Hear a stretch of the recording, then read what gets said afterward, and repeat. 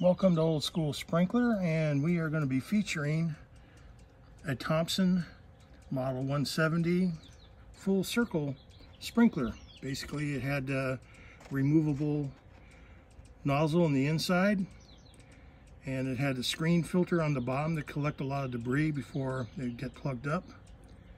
And again, these are very reliable heads, and that's what it looked like in the catalog. And here's the real thing right in my hand.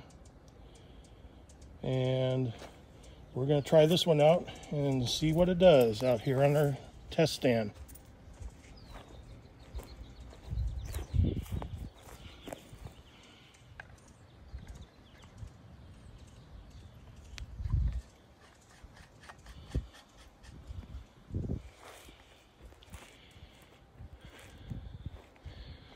Pretty much an old commercial application and a lot of residential. You'd see a lot of Thompson equipment back in the day, and they're all pretty much gone.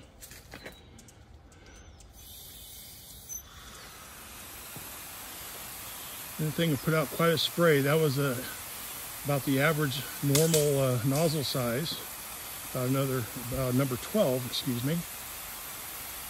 And these were spaced about an average of every 10 feet. That nozzle insert, you had to use a special spanner wrench to remove it so it could be cleaned. But it really put out a lot of water, and they were very good and very reliable and lasted many, many years.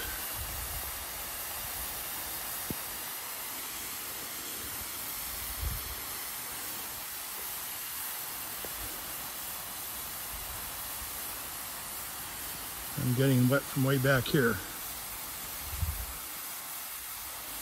Anyways, I hope you enjoy this,